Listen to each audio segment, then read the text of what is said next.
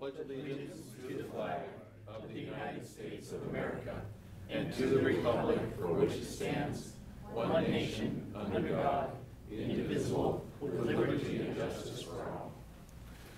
Okay. I would like to report that all board members are present except Marty Hyen and Jim Green. Are there any agenda modifications at this time? Any agenda modifications? Alice? No? None. Okay. All right, we'll move on to the spotlights, and it's on hiatus for the summer. It gets a vacation, apparently. So, public comment related to agenda items, and I'm given the signal there are none, so that's good. Action items, according to the agenda, we have none. Okay, we're now up to the adoption of the consent calendar. Are there any items on the consent calendar that we need to pull? Can we pull item 5B from the consent calendar? We can. 5B is pulled. Anyone wish to pull 5A? I'm not seeing any. All right. All those in favor of accepting 5A, adoption and appropriation of grant budgets, please signify by saying aye. Aye. Aye. Any opposed? Motion passes. Okay, personnel actions, 5B. You had a question or comment? I declare a potential conflict of interest because my brother is getting hired at West Salem. Okay, so anyone have any objections to Mr. Lippold voting on whether his brother gets a job or not? Seeing no objections, it appears you can vote on your brother or not getting a job. Okay. I never know how he's going to vote. All right, all those in favor of accepting the personnel actions as presented, please signify by saying aye. Aye. All those opposed signify by saying same sign. Oh, can I go back? I to the yes. Yes, the motion passes with Jesse voting for his brother to get a job. So, okay. We have no readings tonight, but we do now. We're on monitoring report EL1. Superintendent Perry. All right, so EL1, the global executive constraint, has undergone a major revision since we talked about it in our work session last month. And one of the comments I want to make is there were a number of external audits that I noted in this document. And as Chair Kylo and I discussed, we thought a good way to keep you updated about the executive limitations was to provide some ongoing updates. So for example, one of the topics is around the financial audit. And we have an outside external auditing firm that audits us. And when that audit is finalized, I will put some notes in the next month's EL report, and I'll refer us back to EL1. So that's how you'll be able to have that ongoing conversation about some of those important topics to you. So we thought that might be a good way to see how that works. And I'm not going to read all of these because you've had them in your packet, but we tried to outline the policies that we thought were relevant. Those are all on our website. We didn't bring them in for you. We certainly could at any time. And then I put some places where I've done something that might be a little bit out of the ordinary. So for example, under number 1, the third bullet, just not that this is out of the ordinary, but I do oversee the any changes that go along with our mandatory training, and as an employee I also take the mandatory training. So you can be assured that I know the content of it and I have to pass the test. But I also do a check-in once that's completed to see that we have all the sign-offs on the mandatory reporting. And in addition, this year this past year, I really oversaw the mandatory training for our employees that work with vulnerable students in our specialized classroom around the bathroom and toileting protocol. And I actually oversaw development of the training and to be sure that it was implemented across the system to the right employee groups, because it's not a mandatory training for every employee group. Once I'm sure that's part of our system, then I will back away from that and it just becomes systematized. But I'm going to try to highlight some of those sorts of things that were differences in how we generally operate. Then under number 2, 2 types of audits we do for ourselves. One, we have all kinds of legally required audits. And then the second bullet describes kind of our own quality assurance process and how we audit ourselves and have people come in to do that, not legally required. And again, as we have those audits, I'll bring some highlights forward to you in upcoming EL reports so that you can ask more in-depth questions. I didn't at this point go back to all of last year's. I thought from this point going forward that would be a good way to keep you in the loop of the ELs. The other thing I thought was important to highlight on this report, one of the requirements of my license is the reporting of ethical violations to teacher standards and practices. And because my license is tied to that, I have a requirement to report. I don't delegate that authority. I actually oversee that. And so you can be assured that any licensed educator that has to be reported to TSPC, I've seen that. I know the case. I know whether it falls under a guideline to report or not, even though the bulk of that work would come out of our HR department. So that's my kind of high level of some of these items, and hoping that it gave you a bit more and different information. And I'll open it up for questions. Okay, any questions for the superintendent? Any questions on this report? Any questions? Going 3 times. All right. The EL reports, we do not vote on these, but we do agree to them by consensus. Thumbs up if you accept the report. Thumb to the side if you can accept the report and live with it, or if you have objections to the report, then it's thumbs down. So, thumbs up. Okay, it looks like we have consensus on accepting the report. EL1, thank you. Superintendent Perry, Executive Limitation 2. Executive Limitation 2 is emergency superintendent succession. This is a pretty straightforward report, but I have designated the assistant superintendent. In this case, it's Kelly Carlisle to act on my behalf in my absence or in an emergency of any kind when I'm not available.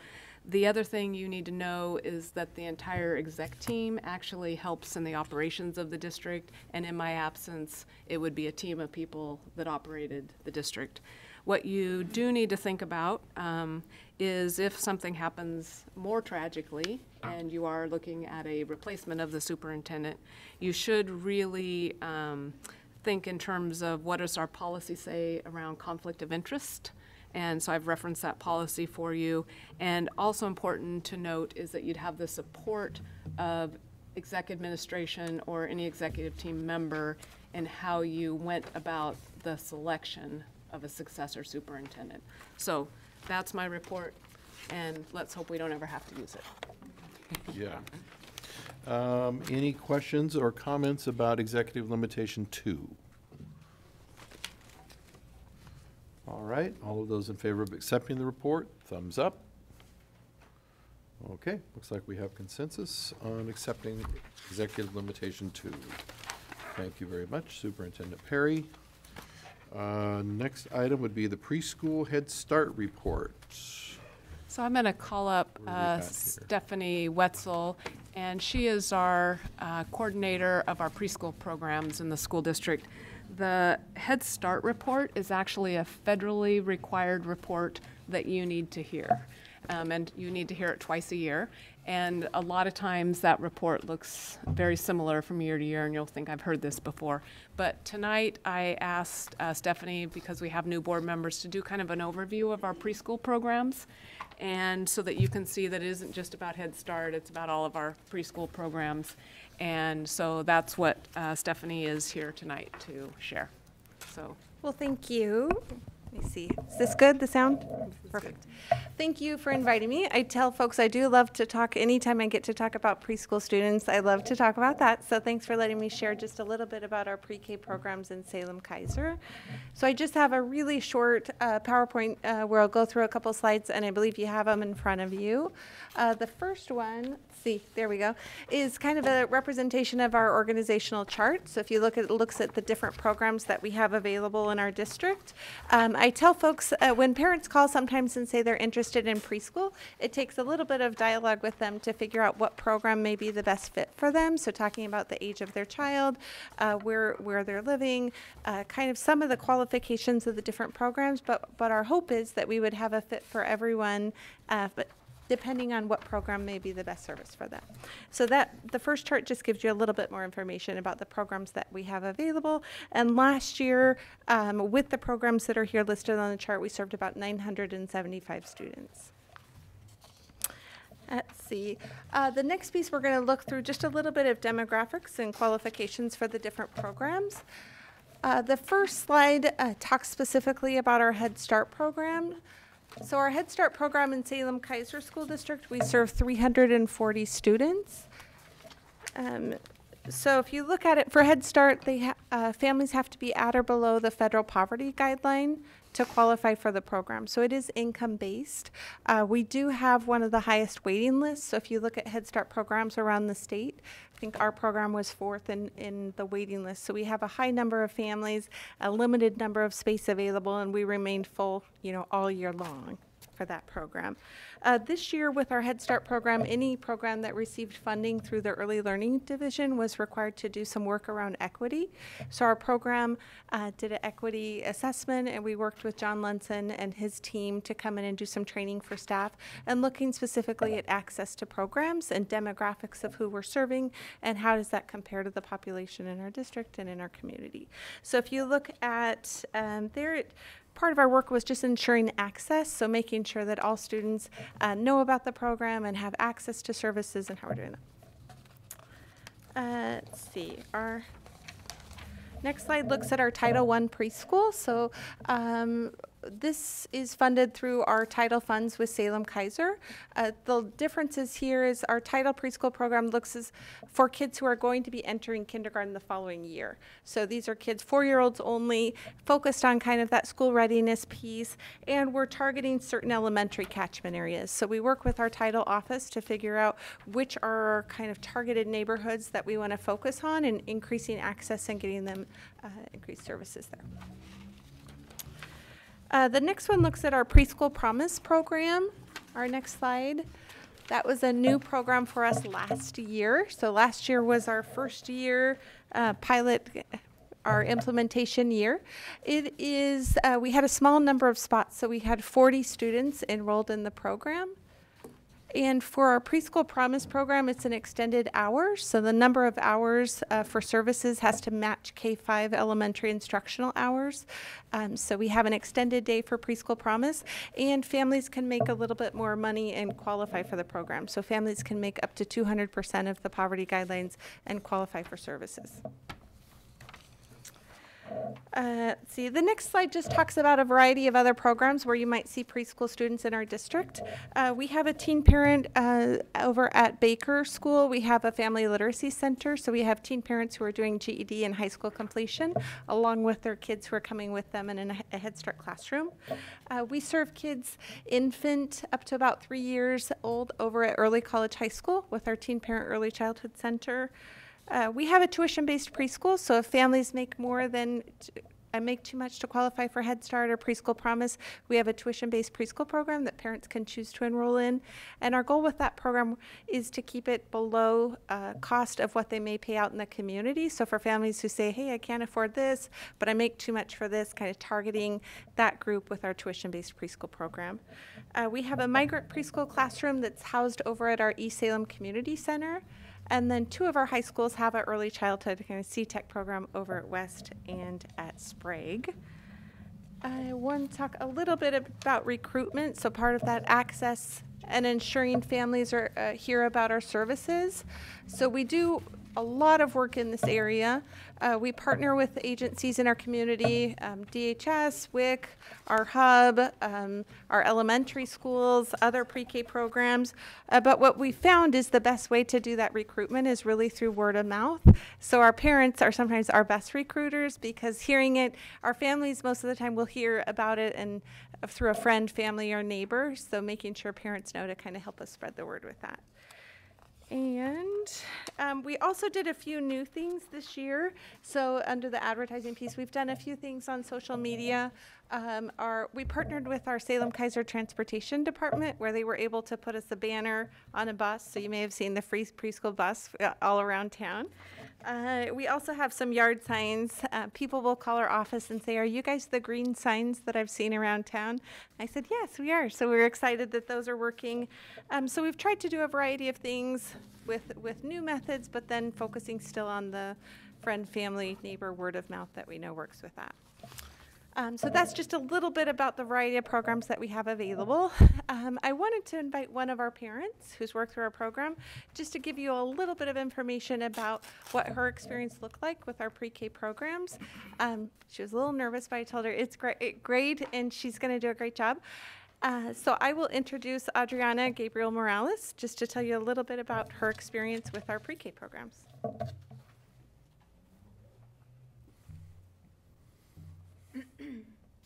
Sorry, I'm really nervous. My name's Adriana Gabriel Morales, and I'm just going to tell you a little bit about myself and my family's experience with the pre-K programs.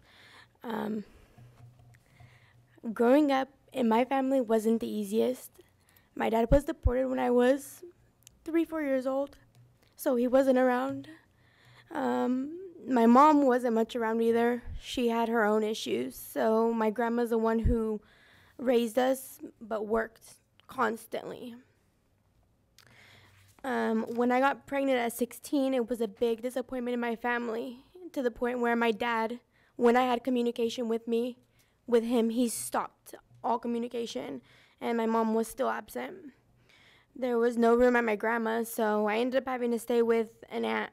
16, pregnant, no support from my parents, and it was a hard pregnancy. I ended up missing a lot of school and just stopped going. And then when I was 18, I found out about the teen parent program at Shemeketa.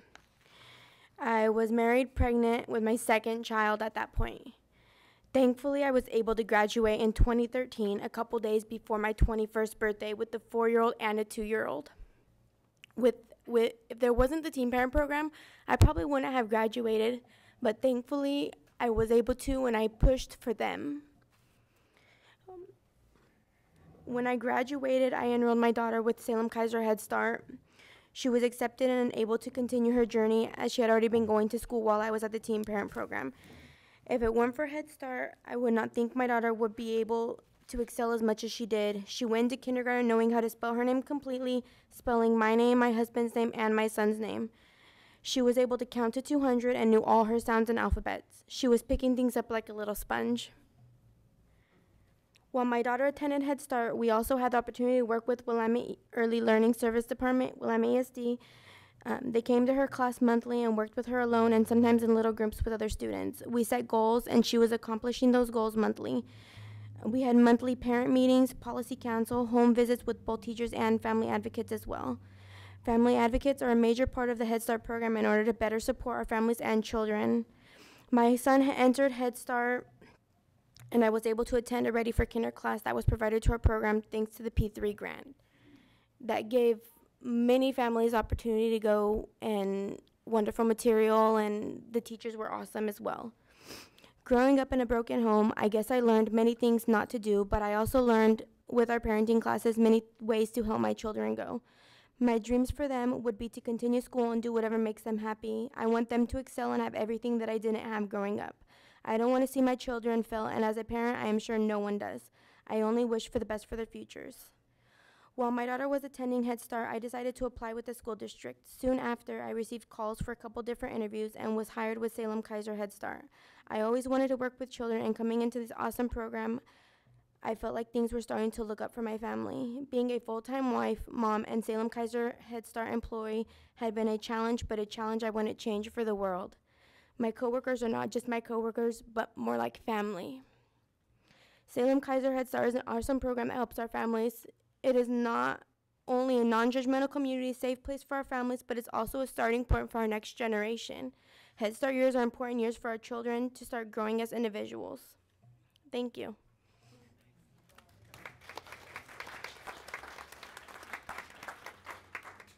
Well, she did a great job, and I knew she would, and I can't follow that. But I did submit a couple reports just for information only. So if anyone has any questions, I'm happy to answer those as well. Any questions? Any questions? Okay. Oh, Chuck? This might be more of a question for Mr. Wolf, but with the upcoming proposed bond measure, where does preschool fit in and from a facility standpoint and a growth standpoint?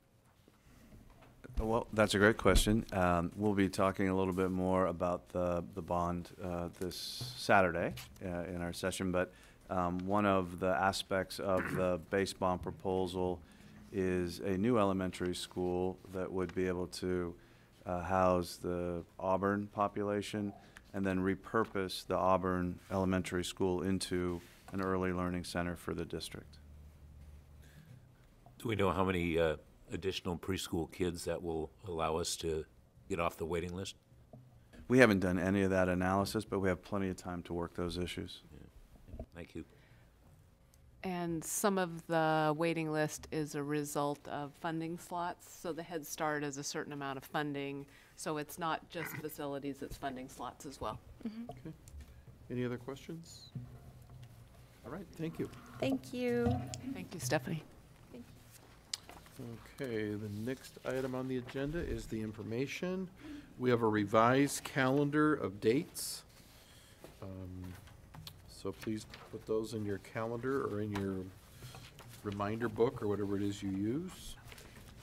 Now it's time for public comment on non-agenda items, and we have two folks.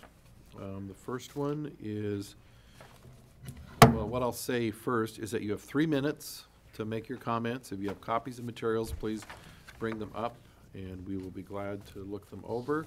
At 3 minutes, you will get a very nasty look. You'll hear the bell. You will be cut off. So, just giving you the warning.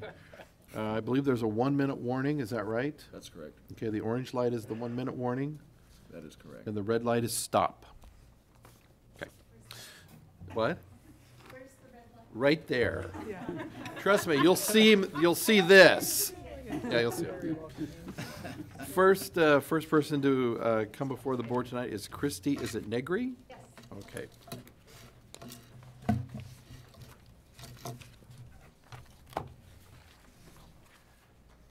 Is microphone good here? Okay. Thank you for letting me address you this evening.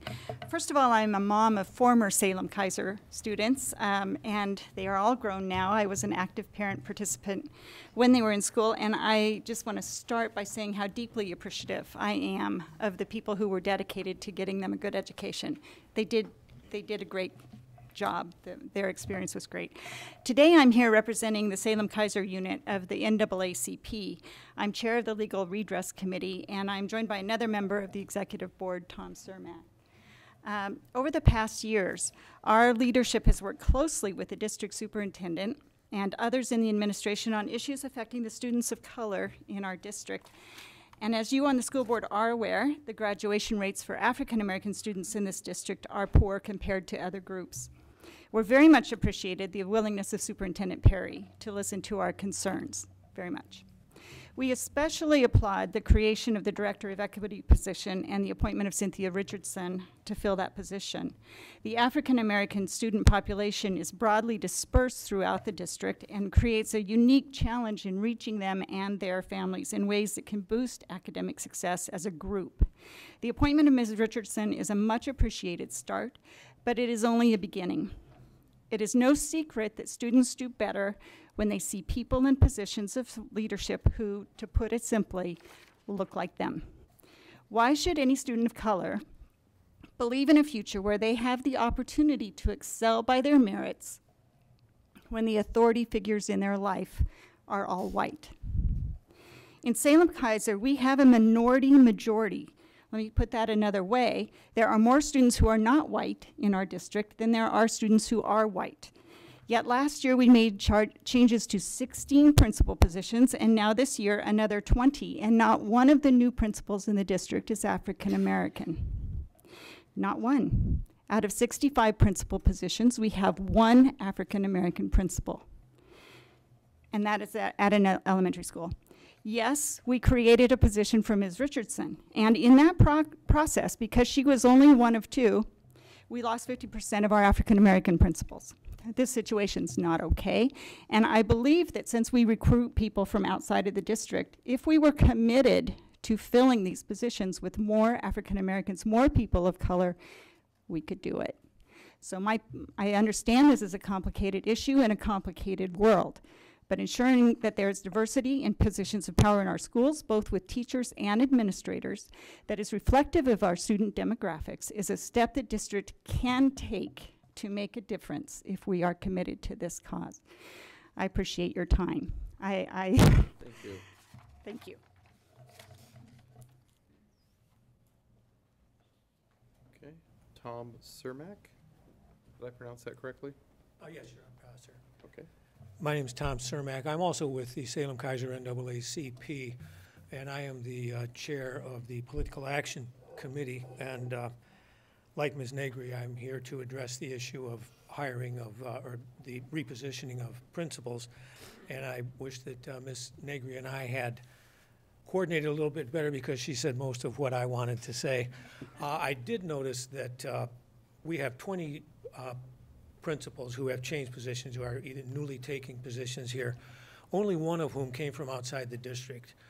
We are aware that the board is committed to an effort in recruitment to establish diversity, and I hope I'm preaching to the choir here. When you draw from the same homogeneous pool, you don't get much diversity, and bringing in only one other person from outside the district, I would suggest, is cause to look again at the process that is in place.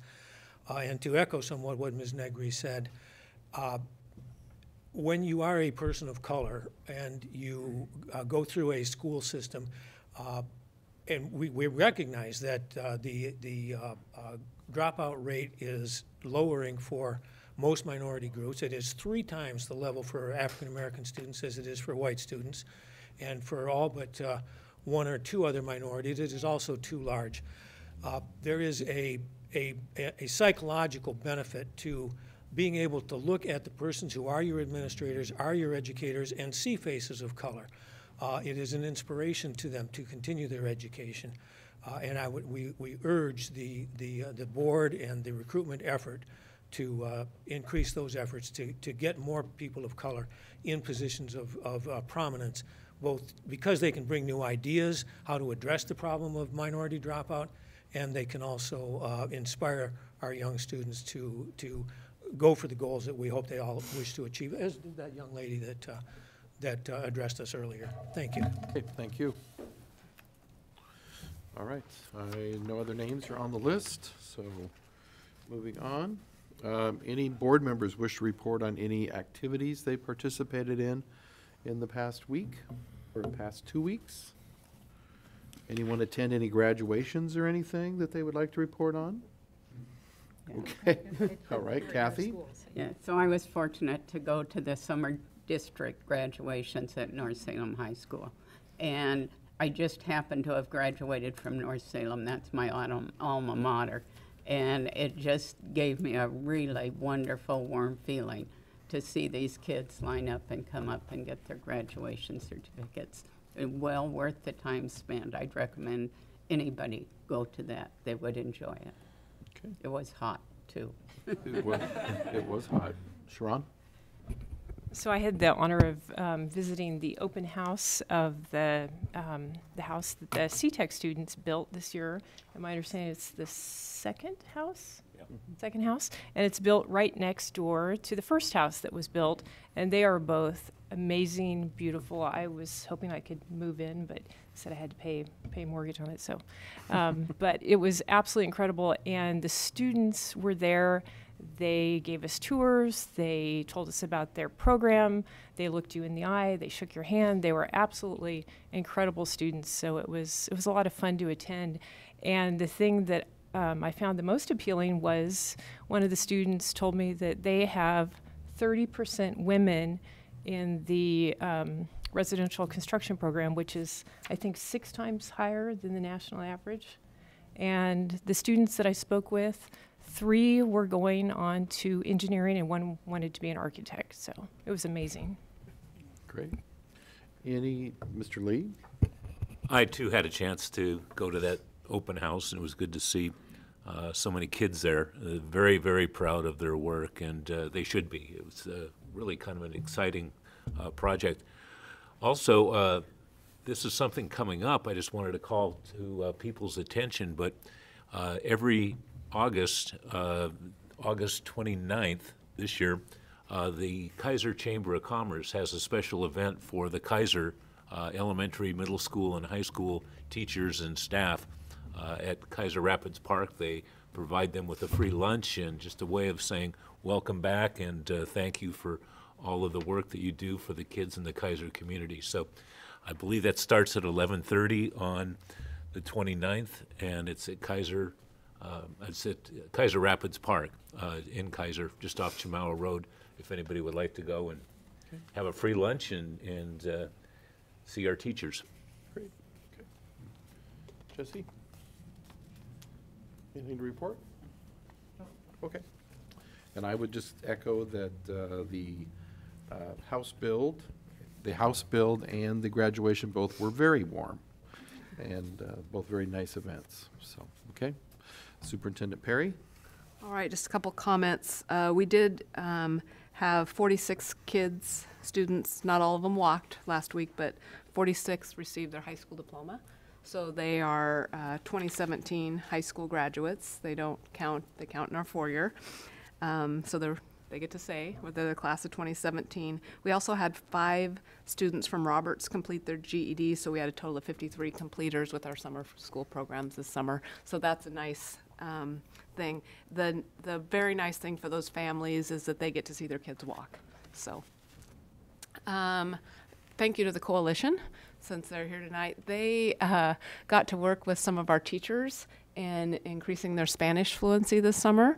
And this is this quiet little partnership that they just have worked diligently with our recruitment department and human resources with Steve Nelson.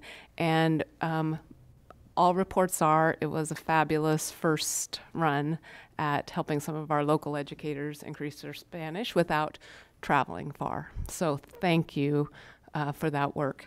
And I think that's the end of my comments. Okay. With that, I believe we are adjourned.